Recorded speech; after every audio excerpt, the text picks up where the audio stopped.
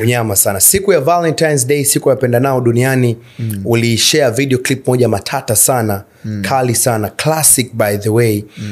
Ulikuwa uko na mama yako na ndo siku ambayo ulichagua ukasema Valentine wako atakuwa ni mama yako. Ilikuwa ni such a special moment, such a special night, ilienda vile ambavyo ilitakiwa kwenda.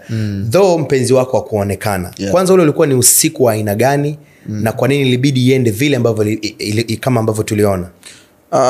Kikubwa first of all ni kwamba unajua Valentine's navojua mimi, if I'm wrong utanirekebisha, Valentine ni siku ya wapenda nao. Lakini imebase sana kwenye mahusiano ya kimapenzi kwa sababu yana nguvu zaidi duniani. Lakini najua Valentine ni siku ambayo unaweza ukashirikiana na mtu yoyote ambaye anakupa furaha na una upendo naye. Can be even your brother, can be your young brother, can be your sister, can be your mom. Sasa mimi mama yangu ni mtu ambaye kwa muda mrefu sana, my dad passed away more than 15 years ago. So sorry. Kwa hiyo kuna baadhi ya moments kama mama tunaonana naye, kuna vitu tunampa lakini hawezi kuvifanya. So unajua? So nikasema it's not bad kwa kipindi hiki na nini, why not my mom? Kwa nini nisimchukue mama yangu? Ni vitu ambavyo unavifanyaga ndio, lakini I wanted the experience pia. Unajua, nikamuomba mama hivi na hivi, sawa, nikatoka naye asubuhi. Yani nilimpa treatment kama ambao ningeweza kumpa mtu yoyote ambaye ni special kwa hiyo siku. Tukatoka, tumeenda kununua nguo, kaja kafanywa makeup saluni, kaenda hadi usiku dinner.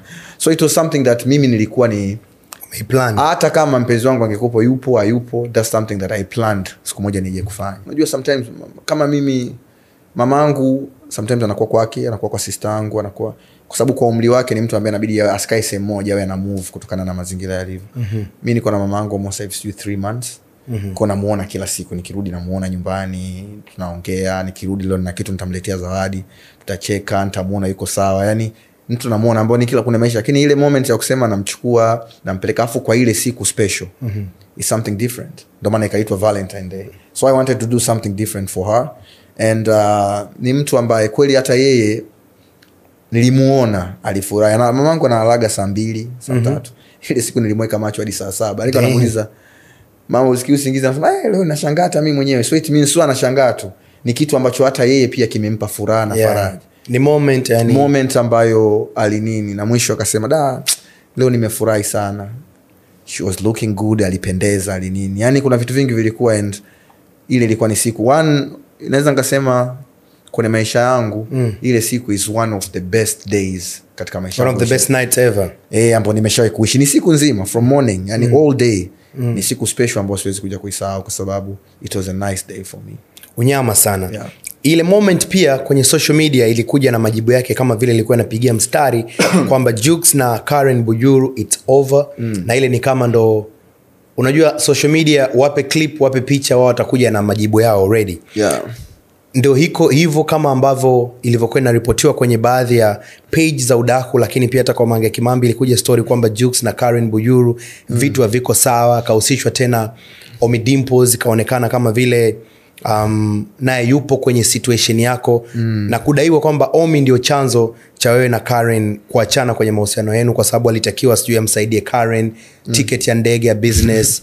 Baadaye kaonekana Ommy naye tena kaja kakuzunguka mwana ambaye mlikuwa mnakula matrip Zanzibar wapi nini pamoja. Stories zilikuwa nyingi sana kwenye mitandao ya kijamii. Kwa ile video clip ilionekana kama Jux kaamua kukubali na kuamua kusherehekea na mama. Kwa hiyo vyote ambavyo mmevisikia vimetokea, pengine vimetokea kweli. Story kutoka kwako, exactly what happened? Kama kuhusu mama, story nadhani nishakwambia from the beginning, something up I wanted to do it. Angekuwa yupo ningefanya. Kuhusu Ommy, hicho ni kitu ambacho mimi pia nimekisikia kama nyinyi mnavyokisikia. Sio kitu ambacho mimi najua au naweza nikasema kwamba sio au sio, I don't know. Na nasema hivyo kwa sababu ni kweli mimi na Karen tuko pamoja tena. We're not together for a while now. Nadhani miezi inaenda 3 kama sio 4. Lakini hicho kipindi hivyo vitu vinatokea ilikuwa ni tayari sisi hatuko pamoja tena. Tumeshatengana. Yeye ana maisha yake, mimi na maisha yangu. Umenielewa? Kwa hiyo nilikuwa tu ni mtu ambaye pia nimesikia kama nilivyosikia kwamba vitu vimetokea.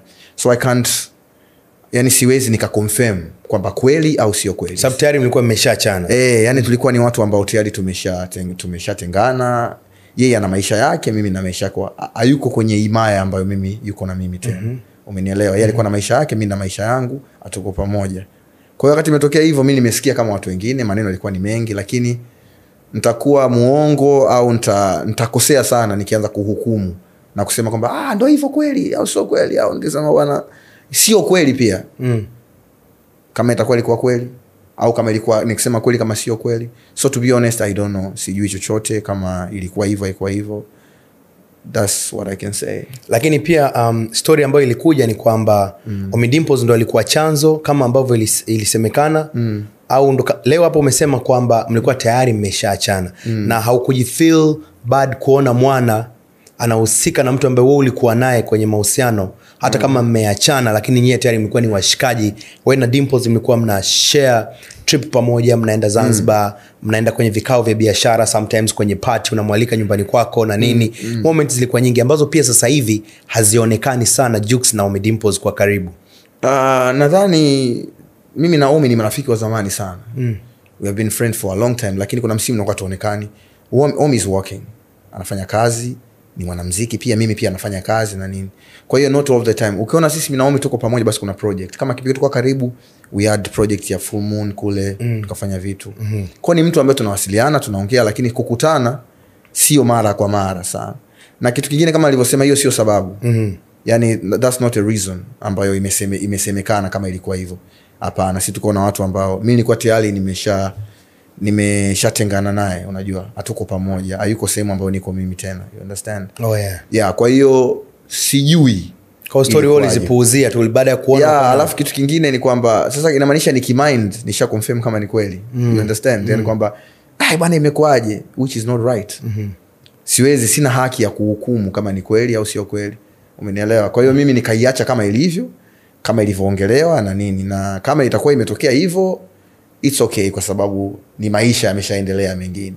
Kama itakuwa iko hivyo, basi ni maneno ya mitandao ambayo kila siku sisi inatokea. Kwa hiyo sio sababu ilikuwa ni sababu tofauti. Chanzo cha kuachana kinadaiwa kwamba again kwenye page ya Mange Kimambi na stories zingine, wewe ndio ulikuwa chanzo. Sababu kuna picha ulikuwa umetuma sijui kwa mademu wengine nini, kwa wasichana na nini. Baada ya zile picha kwa zimefika zimevuja, ndio ikaonekana ndio kama Karen Mind na kutokea pale akaona ni kama unamcheat and stuff like that. Ikabidi naye ni kama ndio maana ikadaiwa labda naye ilibidi afanye vile kama kulipiza kisasi. Hapana, kwa sababu hata hivyo vitu ambavyo unaviongelea mimi sivifahamu, and I don't know about it. Yani kuna mitandao kuna vitu vingi sana. Yani nilionekana ni mimi au ilikuwa ni mimi kweli au nini? Yani there's nothing that's, hata kesho unaweza kwa umepigwa picha labda ya mguu, mkono, mtu akasema bwana nani kaonekana karusha jiwe. So mimi sifahamu hata hicho kitu unachoniambia mimi sio kitu ambacho ni nini. Na kuhusu sababu ya sisi kunini, ni mambo yetu wenyewe binafsi. Unajua, mambo yetu wenyewe binafsi, kwamba ilifika hatua kuna vitu vilikuwa viko sawa kwa upande wake, mimi nilikuwa na viko sawa kwa upande wake, yeye kwangu alikuwa na viko sawa. Tukaona the best way kuliko kuzidi kuharibu na nini, is better just to separate. Kila mtu aendelee na maisha yake. Lakini hiyo sio sababu ambayo mimi naifahamu, kwa sababu hivyo ni vitu ambavyo kila siku vinaandikwa kwenye mitandao, vitu vinatokea na nini, na sio watu wasiamini kila kitu kinachoandikwa kwenye mitandao kikawa ni kitu cha ukweli. Mimi ndo mwenyewe ndo muhusika naposema kwamba sababu ilikuwa ni nyingine kabisa. That's not a reason at all. Na zile picha zilikuwa wewe? No, nothing to do with me, so mimi. Okay. Situations kama za Jux kuwa unaandikwa kwenye mitandao, jina lako linachafuliwa, unaenda kuandikwa story ambazo sometimes kama ambavyo unasema mwenyewe hata hujui chanzo chake ni nini, zimetokea wapi and stuff, zinakukata at some point, au ni maisha ya ustaa ushazoea? Inategemea, lakini kama mimi kusema, unajua abiso, yani sijui nitaje, nitakuwa ni mtu fulani ambao ni wa ajabu kama nategemea sitasemwa. As long as niko kwenye macho ya watu, kwenye spotlight na watu kwenye spotlight, yani nitakuwa ni mtu wa ajabu niseme kwamba mimi hamna mtu atanisema, kwa sababu I believe sio kila mtu anaweza kuwa ananikubali, sio kila mtu anaweza kuwa ananipenda, lakini mimi I'm a positive guy. I always look the positive side. Nitafocus kwa watu ambao mimi kwangu ni positive. Wasionipenda mimi nitaachana nao, si entertain hicho kitu. Watu wanaonipenda nitawafeed zaidi. Umenielewa? Kwa hiyo kwangu mimi akinipi tabu sana.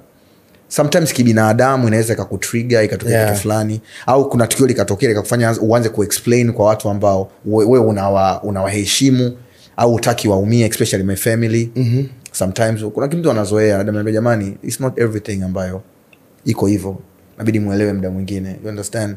Lakini hakuna kitu chochote ambacho kishawahi kunidisturb kwenye kiwango ambacho labda kianini, kwa sababu najua ni lazima, the more you're getting bigger, the more unapata umaarufu zaidi, watu wataongea tu kwa sababu you are there. Kila mtu anakurushia jiwe analotaka. Damn, amazing. Yeah. The Little Ommy Podcast. Turn it